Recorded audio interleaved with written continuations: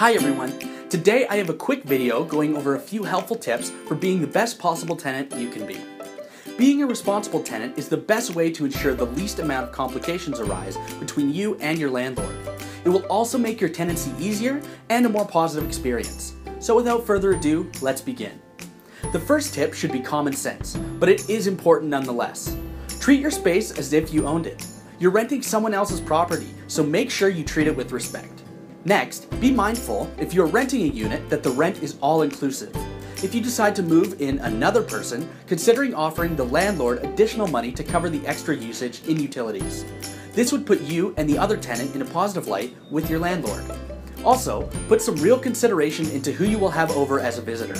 Your landlord can evict you based on the actions of your visitors.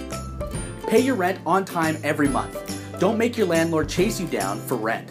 This will help build and maintain a positive relationship with your landlord. Next, begin each and every tenancy with the idea that when you leave, your landlord will be more than happy to provide you with a positive reference for future tenancy opportunities.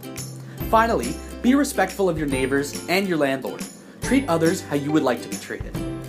As you can see, many of these tips are common sense, but that doesn't make them any less important.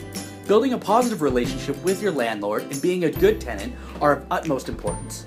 If you have any more questions, feel free to contact us or check out our website, www.askanadvocate.ca, for more information. Thanks for watching.